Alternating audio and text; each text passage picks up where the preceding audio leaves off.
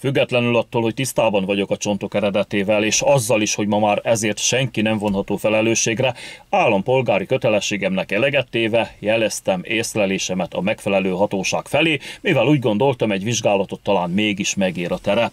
Felhívtam a 112-t, ott közölték, hogy maradjak telefonelérhető, mindjárt keresni fognak. Hát azóta sem kerestek, pedig ennek már legalább másfél éve. Ezt követően 2 videómban is beszéltem a csontokról, az egyikben néhányat el is temettem az erdőben, mindkét videó linkje megtalálható itt ez alatt a leírásban. Ezekből vágtam össze a következő rövid összeállítást, mert úgy gondolom, hogy megérdemlik az áldozatok, hogy minél többen tudomást szerezzenek a tragédiájukról a mai kor emberei közül. Hát akkor nézzük.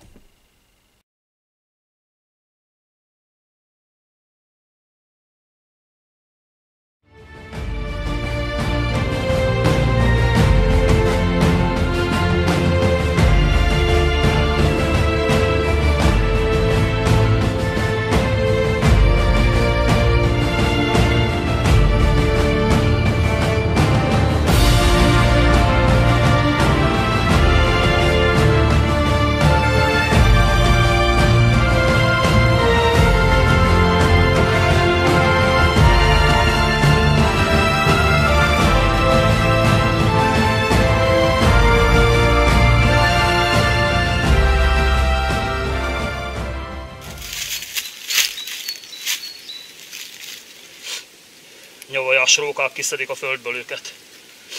A varratok alapján látszik, hogy ez még... Hát ő még gyerek volt. Maximum 20 évesen lehetett.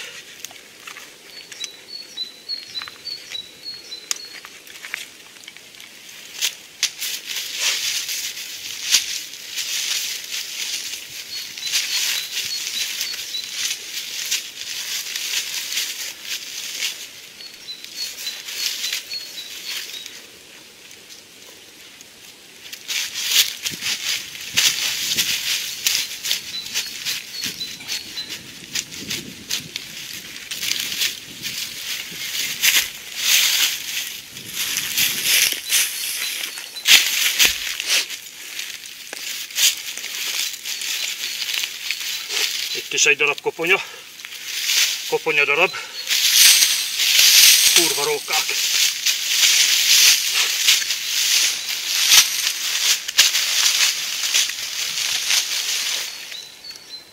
Istenem, ez is még kölyök volt. A varratok egyértelműen mutatják.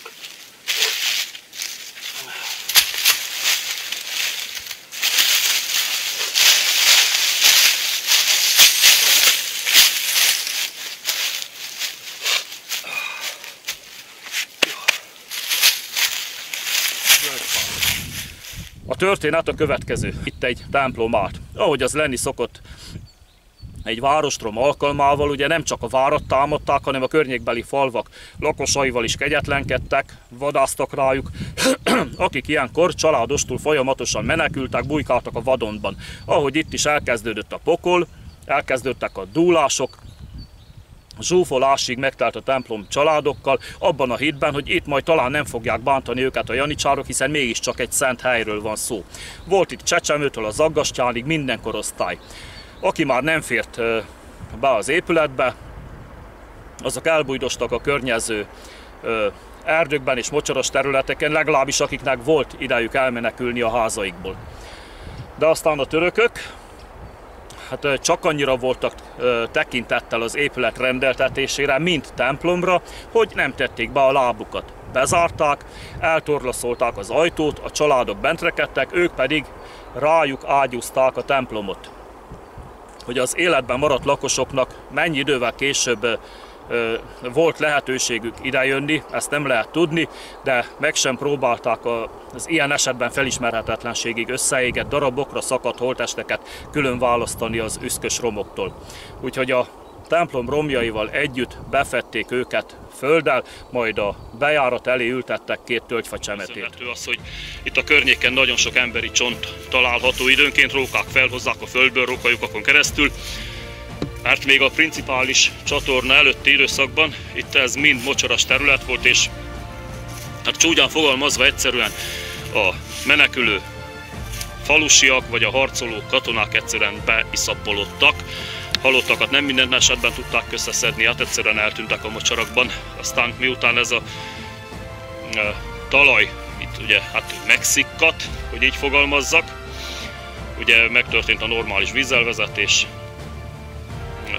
azóta szépen itt nyugszanak, de rengetegen. Na mindegy. Attól nem kell félnem, hogy egyedül leszek az éjszaka folyamán. Mint ahogy mondtam már az előbb, ott a két tölgyfánál, hogy rengetegen vannak beiszappolódva ezen a területen, még a principális csatorna előtti mocsaras időkből.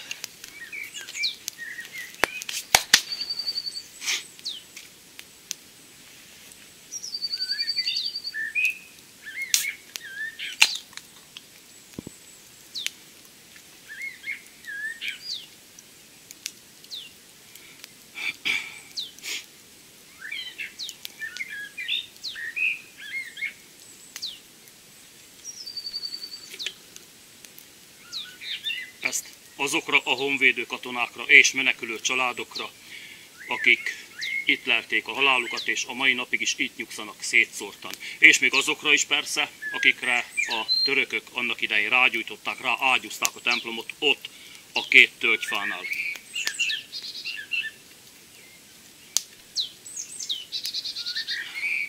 Janicsárok is vannak itt, rájuk nem iszok. Megdöglöttek, kész, becsüljék meg a helyüket.